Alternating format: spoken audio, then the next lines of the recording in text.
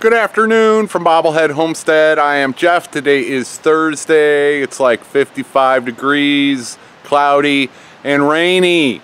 It's after 5 o'clock and it's just now let up. Well, not let up. It's just now stopped the drizzling. It rained really hard last night, this morning for quite a while, and then it's just been drizzling all day long. So now I can finally get out here and assess the situation. But yeah, here we go. Oh no, we've got a break in the hugelkultur mound dam. No, it's not really. But yeah, that's kind of the idea here with these, well, once I get in there and start breaking all this stuff up into hugel mounds. But that's the idea, is to kind of direct the water back and forth, and so it'll retain more of the water. But what I really need to do is get back towards the back of my property where this water is coming from. It is, my neighbors' properties are higher than mine, and my neighbors' properties have been cleared of, you know, trees. So they do not retain water, and they just, all of their water comes onto my place, which is lower, and then when it rains really hard, I got a creek that runs through it, and I don't mind. I do not mind. I'm sure there are plenty of homesteads out there that would love to have the problem of too much water in some areas. I'm just lucky this dries up fast. We'll see how fast this dries up. No rain for the next couple days, so I bet this'll be dried up this weekend. Is that good, clean, fresh rainwater, Bob? Yeah. Did you teach Fifi that, or did she teach you that? Or is that just all cats? Probably just all cats. They don't care. Look, water. I'm thirsty. Let's drink. The spot where the cabin is going is high and dry. I like that. It is much higher than the surrounding area. Well, down here, I'm probably a good 3-4 feet below it right now. And it gets even lower down there where all the water is. But up here where the cabin spot is, it is nice and high and dry. And it's also, now this gravel pad is much higher than all of the surrounding ground. So there are no puddles on there, and because it all runs off, and that's good. You don't want a river running underneath your cabin. You want the water to run away from the cabin, and that's what we accomplished with all of this gravel. So yep, now we just gotta wait for the rain to stop. Number 2, you're hatching baby chicks. Yes, you are. I saw 2 of them under there. I saw 2 baby chicks under there. Do you got any more? That was like an hour ago. It's been a whole hour since I checked on you. Yeah.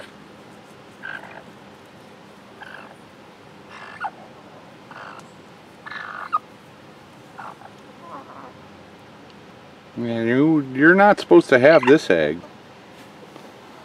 You're not going to hatch that one. You're just hatching the others. How many babies?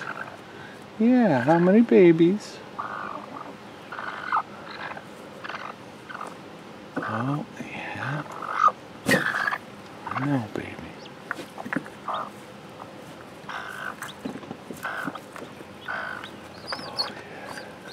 We got 2. We got 2. 2 little fluffy babies. Can you see them? Yeah. Yeah. 3 babies in there. Say hello to Bobblehead Homestead. From the back side. There you go. Go find your mommy. There you go. Now let me look at this one. Yeah.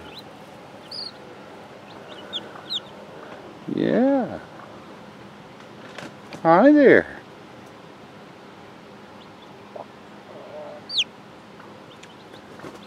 You are very cute. And then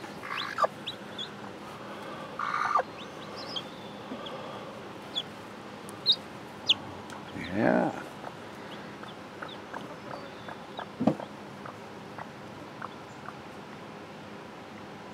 You guys were in your shell. Okay, yeah, okay. There you go, Mom.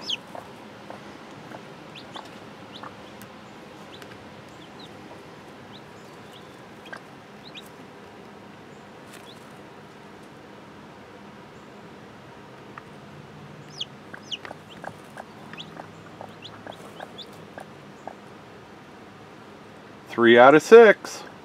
Good job, number 2.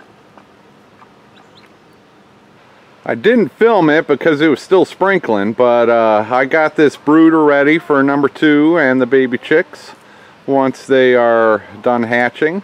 So yeah, dry hay went in there, and I took some of your suggestions where they were laying those clandestine eggs.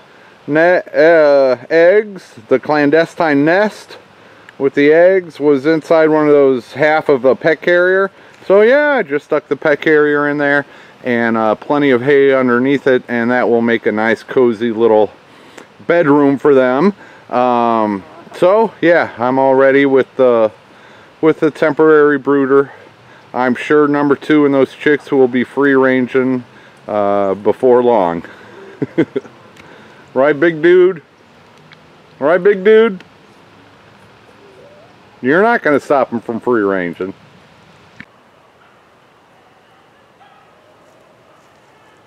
That is one of the white and true blue cockerels, roosters now, that I was considering keeping because I liked his looks. He has a beard. Although he attacked my foot. You know, it wasn't a major attack or anything. But yeah, he did attack my foot. So what I've been doing, and I've got the other, see that's the white and true blue rooster, the white one. I've got 5 white and true blue roosters now. And what I'm doing is auditioning them because that little dude with the beard was a jerk for a day. And then two of the other roosters have been jerks to me, just biting my feet and biting my pants. So I want a nice white and true blue Welsummer rooster. I had originally picked them out based on their looks, but that's not always the best idea. I want nice chickens. So any mean white and true blue roosters will not be staying here. So what I'm doing is auditioning them. I got these two are out today. Yeah, the other 3 they're separated in that other coop, and that's okay. But I rotate them around so that they can audition for me out here with the flock. I also want to see how they interact with the ladies, and I'm really liking this white one. He has not been aggressive towards me at all. I'm not a big fan of white chickens because, you know, they're easy targets. But yeah, he may have won me over, and I'm still hoping this dude with the beard chills out. You know, they're young and, you know, teenage hormones going through them, I'm sure. So it's not a sure thing that he'll be a meanie rooster when he grows up, but I'm going to keep my eye on them here for the next couple weeks before I make a final decision on which rooster to keep. Speaking of roosters, hey there, Wildberry.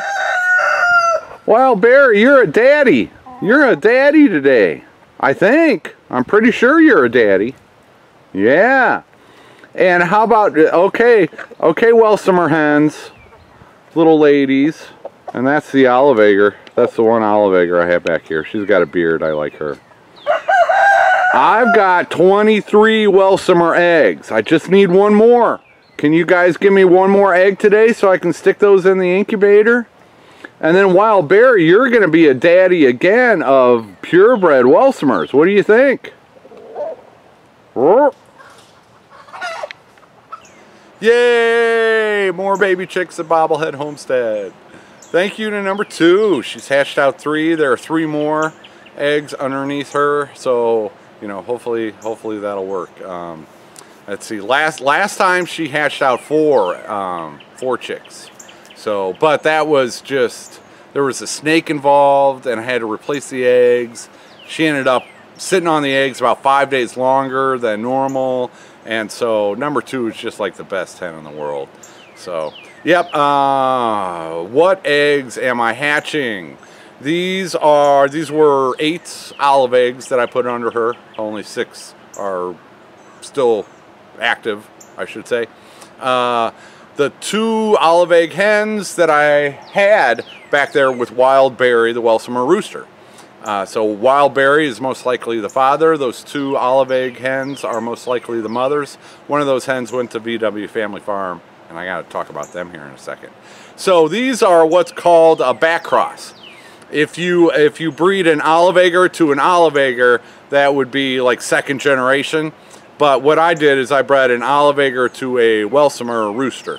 And the idea behind that is the Welsummer rooster carries the brown egg genes, and hopefully it will put a little bit more brown into his female offspring, and then those offspring will lay a darker olive egg.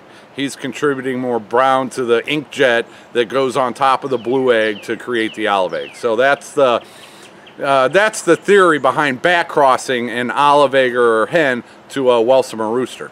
The thing is, there's a 50% chance that any hens from this batch will lay dark brown eggs. It's just how the genetics works. I need a chart. I have to make a chart so I can point to it every time I'm talking about this stuff. But yeah, 50% chance that any hens out of here, they will lay dark brown eggs. But there's also a 50% chance they're going to lay a darker olive egg, and that's what I'm going for. And that's why, you know, the 1st generation olive eggers, it's pretty easy. You just breed a dark brown breed to a blue egg breed, and you know, those 1st generation, you are guaranteed 100% you are going to get some type of a greenish olive egg. If you want to make those eggs darker, then it starts getting tricky as you go down the line. So, yep, those are the eggs under number 2, and hopefully the rest of those hatch, and we're happy and going. Getting that brooder ready took a lot out of me today, especially when it was raining. What else can I tell you? VW Family Farm, you got to go check out their video. They hatched a bunch of my baby chicks also. They beat me by a few days.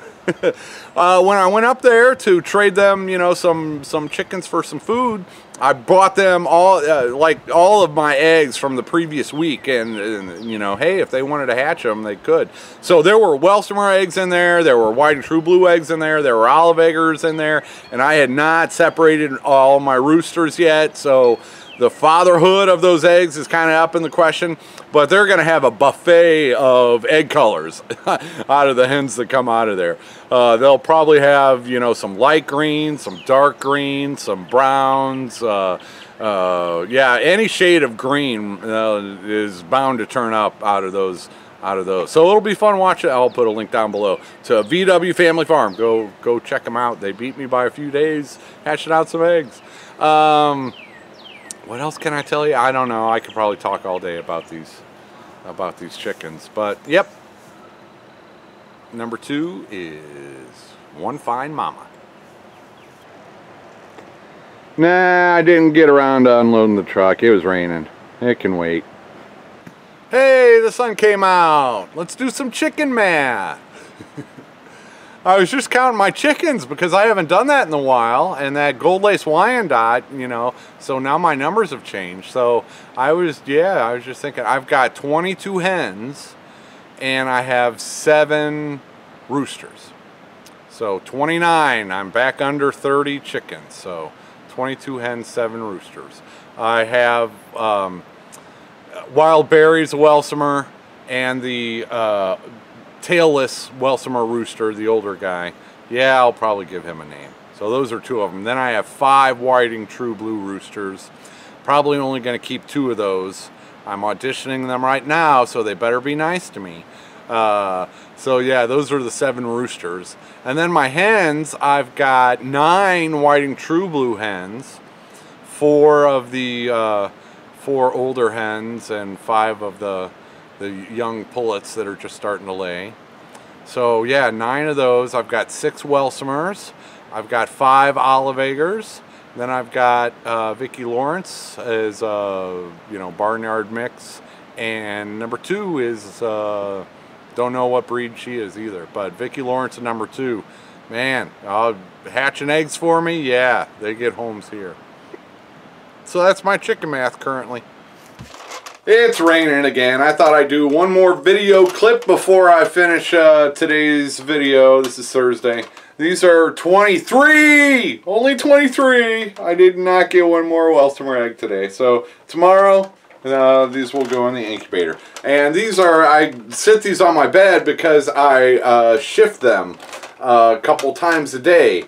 And you want to do that before you hatch eggs, so that the yolk does not stick to one side of the egg.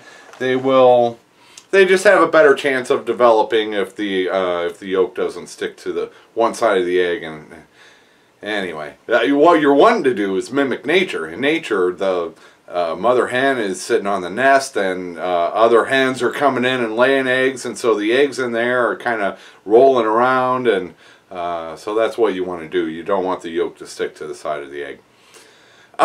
Today's video, dudes, was going to be so different, but it rained all day, and then number 2 hatched eggs, and then, you know, one thing leads to another. But there's a big announcement coming, and I don't have enough time to talk about it right now. So just watch this clip to follow, and go subscribe to their channel.